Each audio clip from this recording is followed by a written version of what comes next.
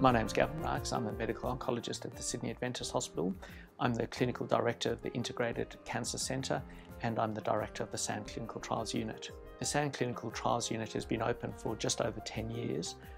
We've included about 500 patients on various clinical trials over the years, and we've probably had more than 50 different clinical trials open in different tumour streams and for different tumour groups at different stages of a patient's cancer experience.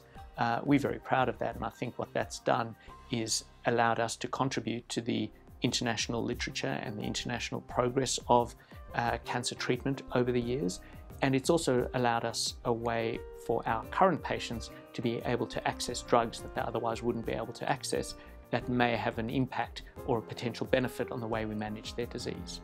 A clinical trial is a research tool that is used to try and identify a gap in what we understand in a particular treatment for a particular tumour group or a tumour type or a particular stage of a tumour, to try and see if there are things that we can do to further improve the results that we currently have in managing patients with that particular problem.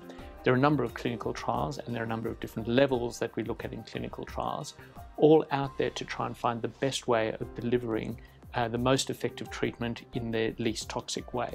There are a number of different ways that clinical trials can be done. Some are in interventions, some are with procedures.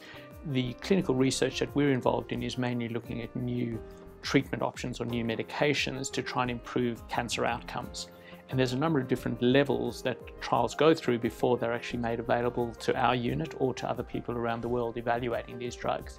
Often there's a biologic mechanism that underpins the reason why a particular drug would be developed or evaluated. And then what we would do is test that drug in the lab first, and then we'd also test it in animal models.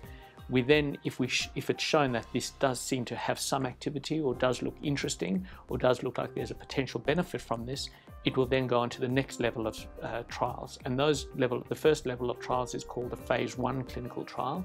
And in a phase 1 clinical trial, we're really trying to establish what is the best, most effective dose of the treatment. And then once we've established that, then the next thing we do is take it into a phase 2 trial, where we test that agent in specific patients with a specific type of tumour to say, is this drug effective for this particular type of disease? If we then show that it's effective in this type of disease, the next step is to say, well, let's really compare it to what our current standard of care is. And that's when we look at a thing called a phase 3 trial. And a phase 3 trial is really evaluating, is this better than what we're currently doing?